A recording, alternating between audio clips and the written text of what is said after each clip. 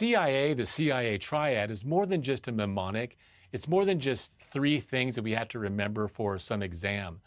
These elements, confidentiality, integrity, and availability, are often highly integrated into qualitative and quantitative formulas in the different spreadsheets that we use for our risk analysis and risk management.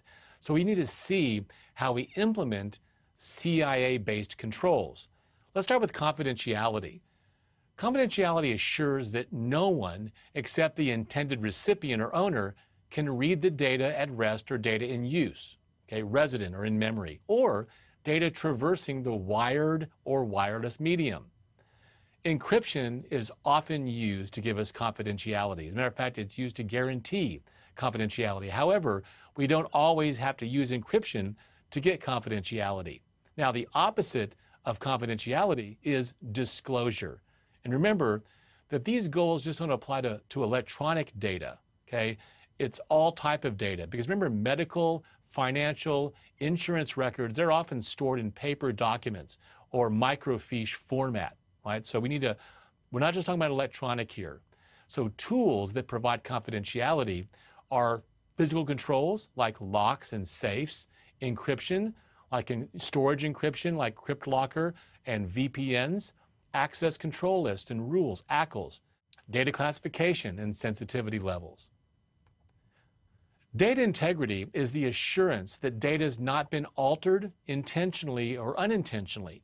You're protecting against unauthorized changes or corruption of data in its various states. Sometimes the unrealized loss of integrity by corruption or modification to critical data and records could be more detrimental than losing confidentiality. An internal attacker can cover up their tracks by modifying logs. They can embezzle by changing financial records. Some examples that provide integrity are checksums, cryptographic hashes or HMACs, and digital signatures. The auditing of logs and records can also discover and prevent data integrity loss. The A of CIA is availability. This is the assurance that data or systems are accessible when they're needed and where they're needed for the purpose that they're needed. Now, these are usually denial of service type attacks or flooding attacks. And availability can be mitigated by using high availability, active standby, active-active, clustering technologies, but we can also use load balancing, hot spares of devices and modular components, having a disaster recovery plan and disaster recovery sites, as well as for backups using RAID arrays or other types of backup systems, maybe on a network access storage or cloud backup services. CIA, got to know that triad, but also we're going to see the CIA in action as we move through different aspects of this course. We need to be able to categorize data types based on the impact levels of CIA. So the sensitivity levels of data might be needed or determined for certain types of access control models, like MAC models, for example, Bell-LaPadula, BIBA, Clark-Wilson, the Chinese wall. Data at higher sensitivity levels will obviously have a much more strict and stringent and, of course, costly access controls. The potential impact, if considered high, if loss, of any CIA tenet has a severe adverse effect on operations, systems, assets, applications, and don't forget, people or personnel. Take a look at this table. This table is from NIST, and it gives us an example of how we can measure impact. We've got this qualitative model here of low, moderate, and high, but this is a very commonly used table. And you can see on the left-hand side in the first column, we have confidentiality, then we have integrity, then we have availability. And this table defines for us, for example, what would be a moderate impact of integrity. Let's take a look at that one in the middle. That would be the unauthorized modification or destruction of information that could be expected to have a serious adverse effect on organizational operations, assets, or individuals. So These definitions are important definitions. They're used by lots of organizations because the NIST is a very powerful resource. So this is an example how we can categorize data based on CIA with potential impact and, of course, each one of those elements. We also have designations of logical and physical assets, okay? Sometimes we do it for the military, government, sometimes for the public sector. Let's take a look at some of these. We have in the government and the military, we have top secret. This is data that you make a great effort and undergo a lot of cost to guarantee the secrecy, okay? Usually very few organizations or very few individuals in the organization have the access to top secret data, okay? So it's basically on a need-to-know basis. Secret is data that you want to make a significant effort to keep secure. You'll have more people with access to secret data than top secret data.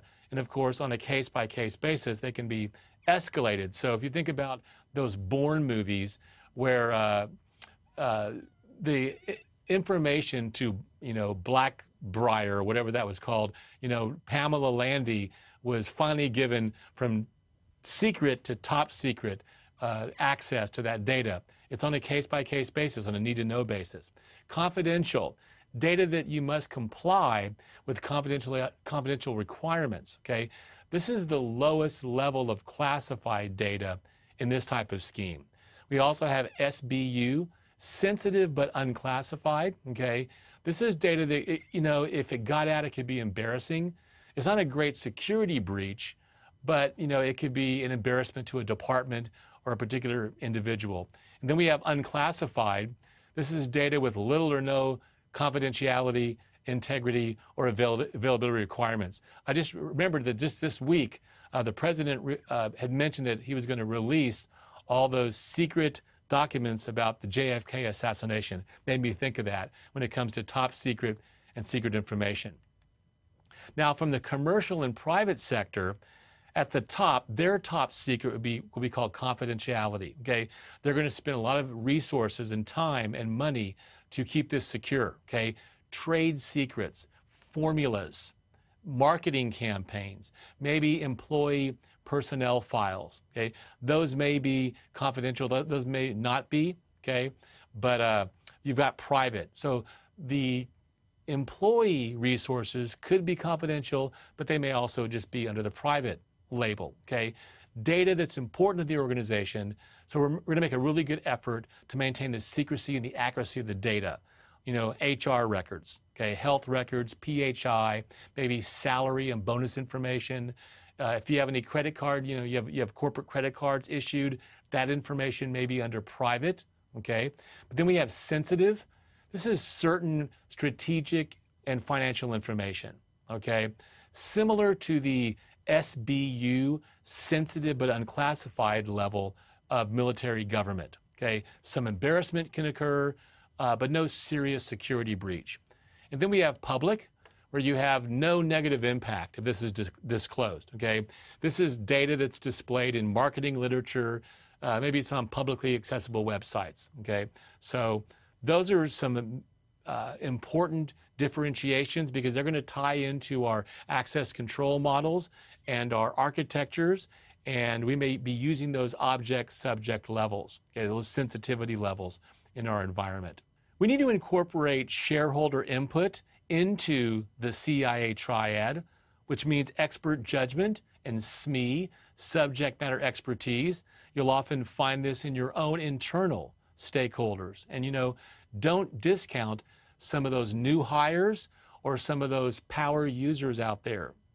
They may not be a manager or a supervisor, but don't underestimate their knowledge that they could bring into the situation, okay? For example, they may have been hired to do a certain job, but they also have expertise in other areas from previous jobs that they had. And that's why it's very important to work with the HR department to locate and document all the skill sets that your employees have, and it should be stored, let's say, in a SharePoint environment or some other environment of data information on your stakeholders and your employees. And don't forget external stakeholders as well. Executive management, all the way down to the key department people, okay? Who are the owners of data? and the custodians of data. And this shareholder input is really critical in the beginning of a life cycle, okay? When you're doing information gathering and your strategy and your planning, you may need stakeholder buy-in and sign-off for certain projects or programs. Project and program stakeholder input, okay, internal and external, should be an ongoing critical success factor, CSF. If you see this diagram, we're going to see this qualitative heat map again later on. I'm just showing it to you now because I want you to realize that a lot of these factors are going to tie into our qualitative security analysis if we're using that type of model. Some organizations may be moving towards more quantitative or semi-quantitative, but a lot of organizations who are using NIST and OWASP and other COBIT methodologies, they're still using qualitative heat map type information, and so that will tie into impact, likelihood, and your heat levels. So we'll see this again later on, but just remember that it's going to tie into this as well. I want to finish off talking about different categories and types of controls, okay? We need to select and implement controls based on the CIA requirements of our policies. And so there's going to be some overlap here. There'll be overlap in the categories of controls, the 3 categories, but also the 5 types of controls. Now, the 3 categories, you should know this. This is a kind of a security plus type of thing. You have administrative, which is written security policy, AUP, hiring and firing, termination. So administrative and managerial policies are controls. You also have technical controls. That's deploying your endpoint protection, your firewalls, your IPS, okay, your proxy services, your access control and firewall rules. The things that you learn how to configure as a Cisco practitioner or a Palo Alto Networks or Barracuda or whatever you're using, those are the technical things. Configuring your routers and your switches in a secure fashion. And then physical controls. Those are kind of obvious, right? The physical fencing that you have and the boundary of your facility and guards, whether they're armed or not, and the bollards in front of the front door of your building and all of those physical aspects. So we have those, the 3 categories. But then we have the types of controls. So first we have preventative, okay? Preventative controls are aimed at preventing the threat from coming in contact with a vulnerability. So a preventative control would be a firewall, a physical lock, and even a security policy. Then we have detective controls. And let me just say this right here, that there can be some overlap in these types of controls and categories. But detective controls identify that the threat has entered the network or the system. Okay? Examples are log monitoring, correlation, SIEM systems, NetFlow, IPS sensors sending alerts, or verbose dumps that can be looked at in Wireshark. Surveillance cameras, okay, are a detective control. Then we have corrective controls. This third category, or this third type of control, is aimed at mitigating or lessening the effects of a threat that's manifested itself. So going through a quarantine and remediation process with NAC or NAP, your virus cleaning, okay, or cleaning data, maybe cleaning your data loss prevention through file investigation, IPS signature updates after a worm outbreak, okay? And then we have recovery types of controls. These put a system back into a certain state, a baseline state of production after an incident. Most of your disaster recovery activities fall into the category of recovery, the recovery control, okay? This is often a subset of corrective controls. And then finally, we have the deterrent control. Deterrent controls are aimed at discouraging security violations.